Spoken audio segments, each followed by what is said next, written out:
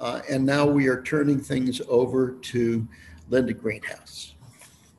Okay, thank you, Bob, and thank you, Beth.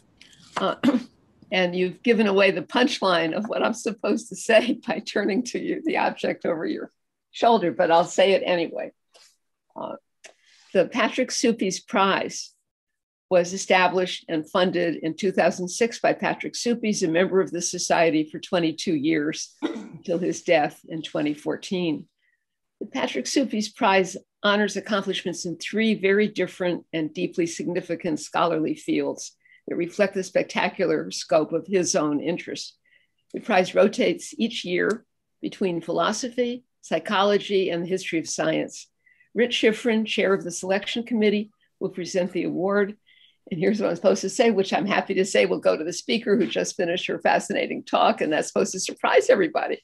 But they're not surprised, but I'm sure they're all very glad that you've given this talk and that you're here virtually to accept this award. I'll now turn it over to Rich.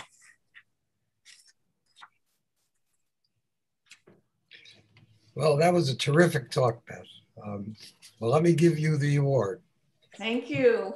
The recipient of the 2020 Patrick Suppes Prize for a body of outstanding work in mathematical or experimental psychology is Elizabeth Loftus, in recognition of her demonstrations that memories are generally altered, false memories can be implanted, and the changes in law and therapy that this knowledge has caused.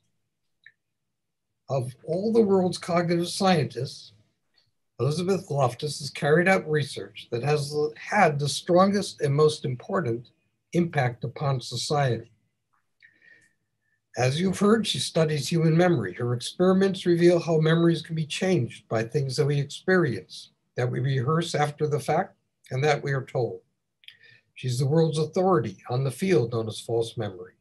She has shown how suggestions after a memory is formed can alter that memory. Research that has produced growing changes in the way that police interrogations are carried out, so that initially uncertain memories are not transformed into certain ones. Even more startling, she has shown how strong, vivid, and compelling memories can be formed for personal experiences that never happened. For example, someone can form a vivid and certain memory of being saved from drowning while young, though no such event ever happened. This research led to a revolution in the way certain psychiatrists have dealt with their patients. These therapists, convinced that adult problems were often the result of childhood sexual abuse, helped their patients form vivid memories of such abuse by their parents, abuse that never took place, leading to destructive family interactions, lawsuits against innocent parents, and worse. Dr. Loftus and her research has almost single-handedly stopped these practices. In related research, Dr. Loftus demonstrated the uncertainties and ambiguities inherent in many instances of eyewitness testimony, leading to gradual change and reform in the fundamental bases of our legal system. It is especially appropriate for Elizabeth Loftus to receive this prize because Pat Suppes was Dr. Loftus's thesis advisor. If Pat were living today, he would be ecstatic to see Elizabeth receive this award, as am I. On behalf of the Suppes Prize Committee, it is my great pleasure to present the Patrick Suppes Prize for pioneering work in mathematical or experimental psychology to Elizabeth Loftus. Congratulations, Beth. No, oh gee, thank you, Rich. He was like an older grad student when I was in grad school, so I do want to say that it is very meaningful for me to get this prize, especially at this particular time in my life. And as Rich mentioned, Dr. Suppes was my PhD advisor at Stanford, but it wasn't until I graduated some 50 years ago that I was able to call him something other than Dr. Suppes. And it was only then that he became Pat to me.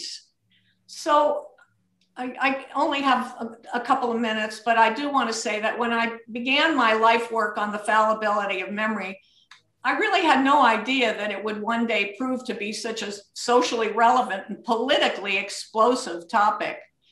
Of course, couples and siblings quarrel endlessly about whose memory of past events is right, and that's kind of the amusing and infuriating Rashomon aspect of every family's life. But who could foresee in the late 20th century recovered memory therapy, or that people would come to believe with all their hearts that they remembered being abducted by aliens or satanic cults? And who knew by the first decade of the 21st century, we would find hundreds of individuals in prison who were innocent, who were proven innocent. And the major cause of their wrongful convictions was faulty human memory.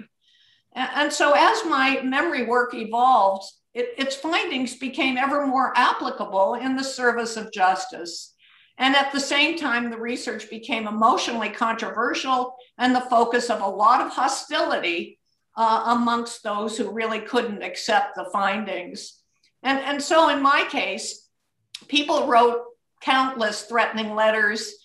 They tried generating letter writing campaigns to the chair of my former academic department, to the president of the university, even to the governor of the state.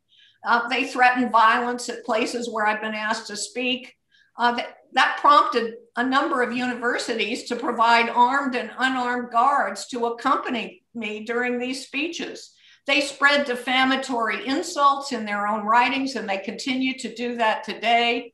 And then there was a lengthy lawsuit in which a woman who had accused her mother of child sex abuse took offense at my efforts to investigate this probable wrongful accusation. And so through all these experiences, I guess I've learned firsthand that science is never dispassionate, at least not if you're studying anything that has political, emotional, or financial implications for people's lives. If you're studying something like child testimony or sex, or the unreliability of certain psychiatric tests, or in my case, false memories. You know, I could have chosen to study computer-assisted instruction, or decision theory, or mathematical logic, or measurement, as my dear former PhD advisor, Pat Suppes, did. Hardly anyone would get exercised about that. But I chose to study human memory, eyewitness testimony, false memories, harmful therapeutic practices, and big trouble came my way. I'm proud, though, I have to say, of what I've been able to accomplish as a psychological scientist, proud of the people whom I've had a chance to help along the way. I've learned to accept these hassles as the price that scientists pay for doing research that threatens deeply held beliefs. And I'm especially proud of the Suppes Prize. And given that he passed away 7 years ago at the age of 92, I guess I'm really, really grateful to the American Philosophical Society for having the courage to give this award to me.